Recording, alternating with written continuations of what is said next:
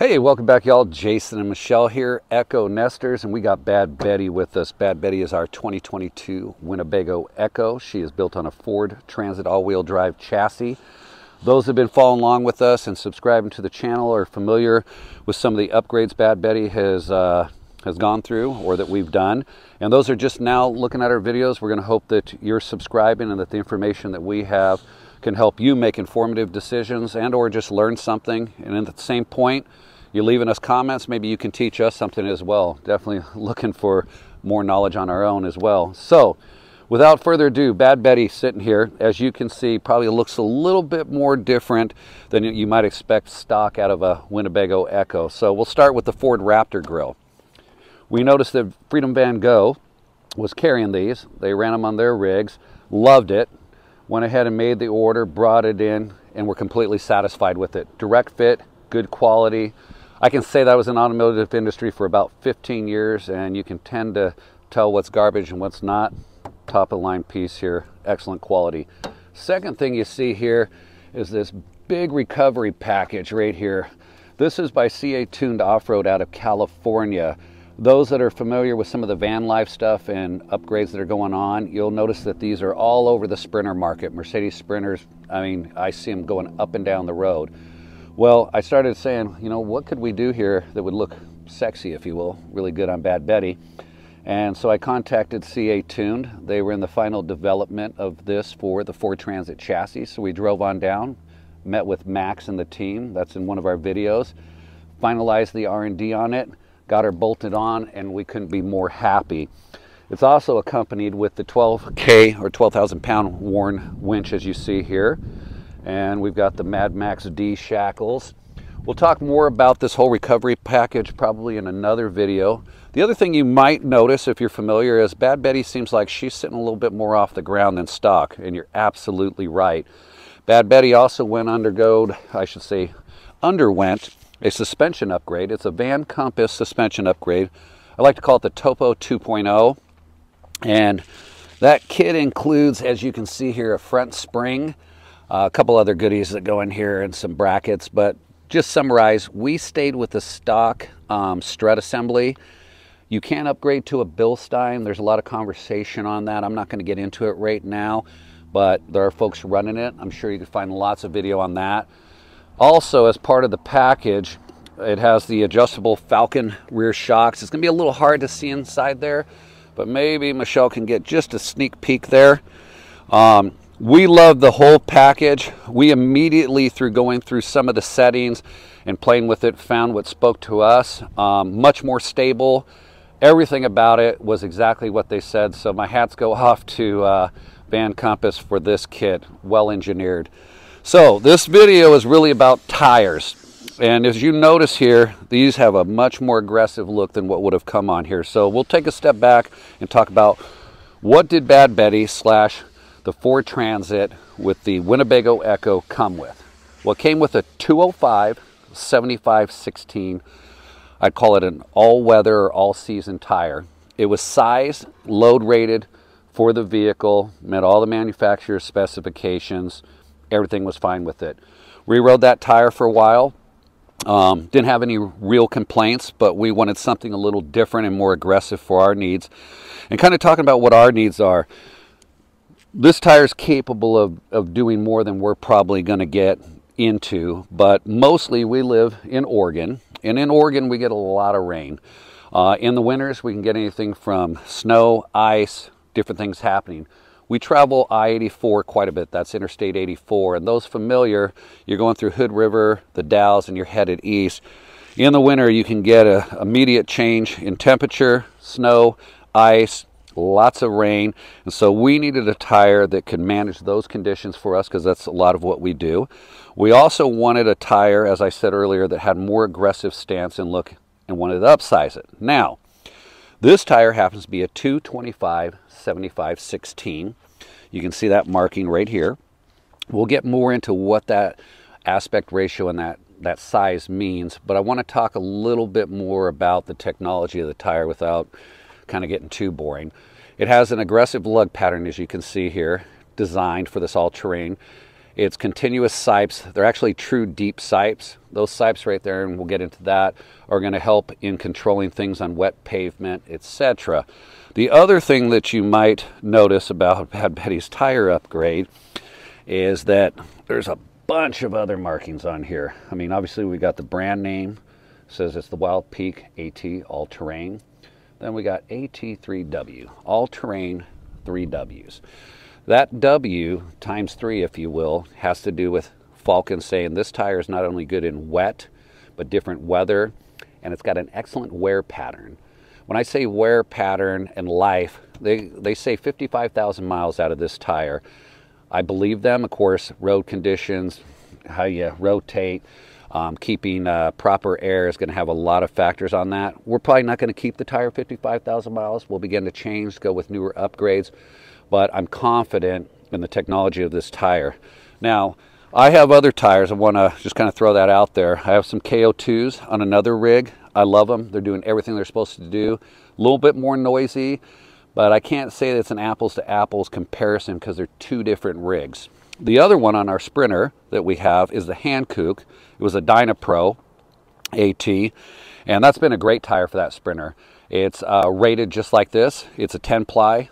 It's E-rated. And you'll notice down here, we might as well talk a little bit about that right now. They have a load range here, E. That basically means that this tire is a 10-ply tire. And as you do your research and you're talking with the folks that may be selling you a tire, if you're going to buy them online, you just want to make sure that that rating is there, that load rating for this vehicle. You'll also notice in here that we got a 115, 112 rating. That is also a load index rating. We can talk more about that later. I would say I was on the internet, and Tire Rack has an excellent chart that you can download, look at. It's a PDF as well, print it, and learn everything probably that you'd ever want to know and not know about that. But again, most importantly, load index, E-rated, 10-ply tire, critical for a vehicle of this size. These are about 11,000 GVW.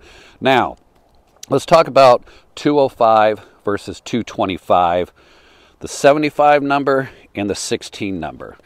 When we take this number, whether it's 225 or 205, that's 225 millimeters of width from here to here. That's the width of the tire.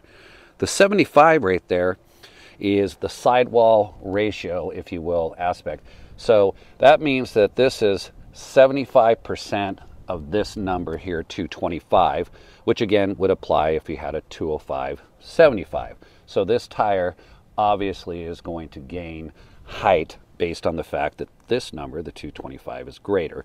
I hope that kind of made sense, but again, we can break it down. I can include little links, etc. 16 is the diameter of the wheel and the diameter of the tire that's going to fit. Some of the other things when you're looking at tires is look for some of the technology that not only has to do with the sipe, the all-terrain, weather conditions that you're going to be going through, but also this little rim or ridge that you see here. Believe it or not, that's just not there for looks. It's actually a cooling feature designed for this tire. And again, you can learn more about that stuff. So again, we wanted something with a little bit more aggressive look. We wanted to get some height out of the tire. But more importantly, what I was looking to accomplish for us is what could we put on here without making a bunch of modifications. So let's say that we went with a 245 75/16 tire, which has been done. It's out there. There's nothing wrong with doing it. What would that mean? Well, as that tire increases in its width, we might come into some areas where we've got the pinch seam right here, and you could trim that. Lots of folks do it. I've done it in the past on other vehicles. Doesn't bother me. It's not a concern. The other thing to keep in mind is on dualies, as you continue to increase the width of the tire, meaning we're making this number right here, the 225, continue to climb, and this number, let's just say, stays the same for our height.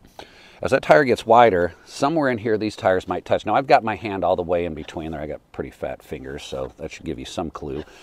So you don't want those tires getting close together. They could chafe. They start to chafe. They create wear. There's friction. You could have a blowout. Now, how do you get around that? There's spacers that they develop for these. They're out there, they work well, lots of folks are using them. I almost went that route. I can't say I didn't go that route for any bad reason. I was just looking like, how can we set Bad Betty up in a way that if somebody had the same vehicle, they could do this. I have some experience going through it, and maybe I could answer some questions, and they don't have to be nervous about spacers.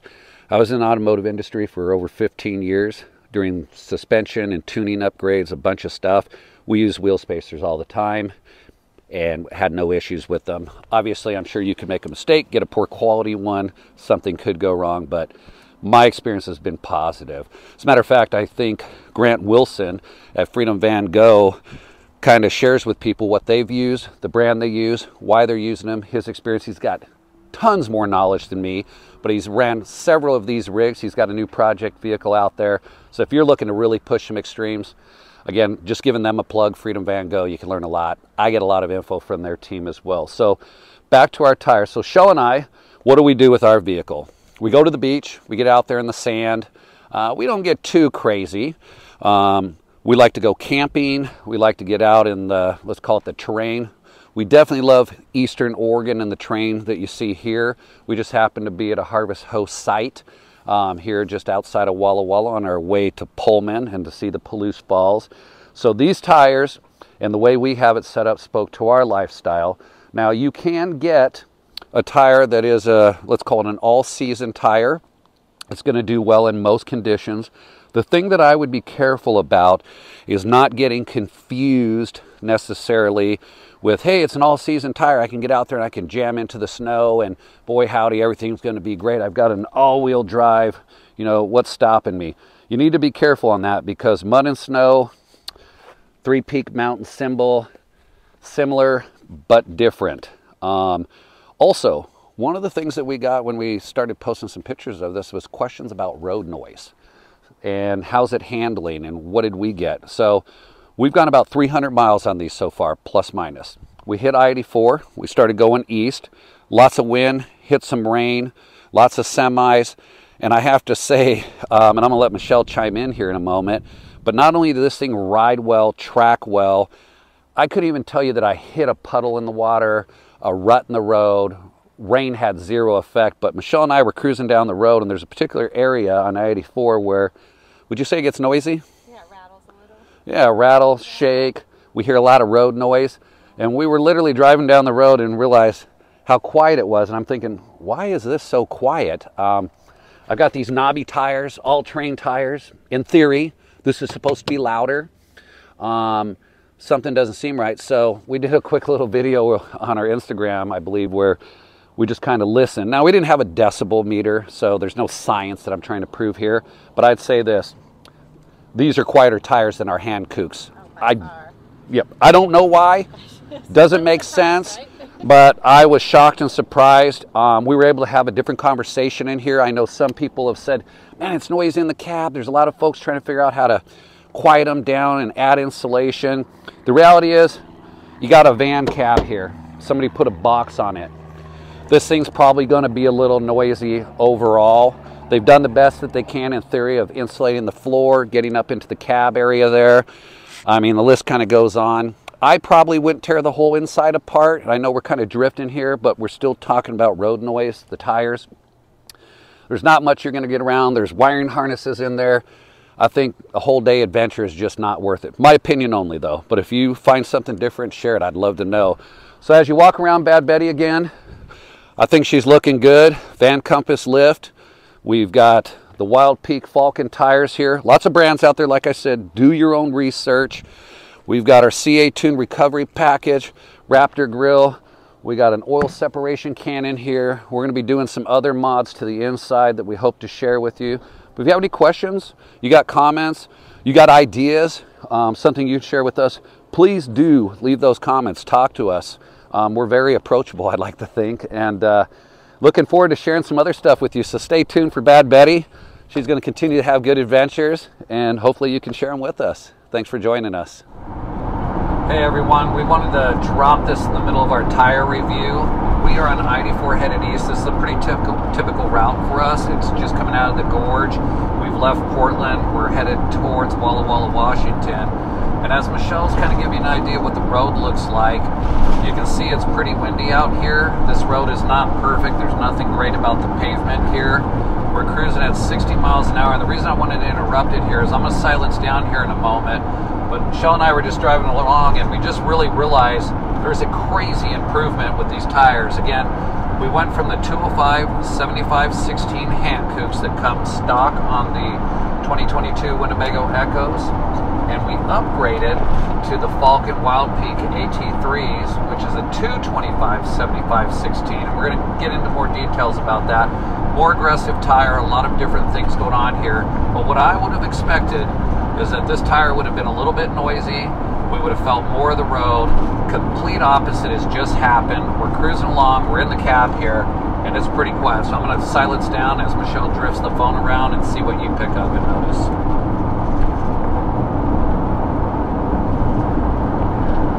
Well, there you go. We don't have a decimal meter obviously hooked up. You're just going to have to trust the audio. But those who have one of these, those that are familiar, you're going to know that typically this cab is pretty noisy. And now it's not. So that's just one of the many things that we noticed and we're loving about the new tires. I got a ton more to share. And just for the record, we're not sponsored by any particular tire company. This was just a choice Shell and I made after doing some research. So stay tuned for the rest. Well, here we go. Bad Betty's about to go get her surprise. She'll come back just looking good. There you go, Bad Betty. You're in the doctor's hands.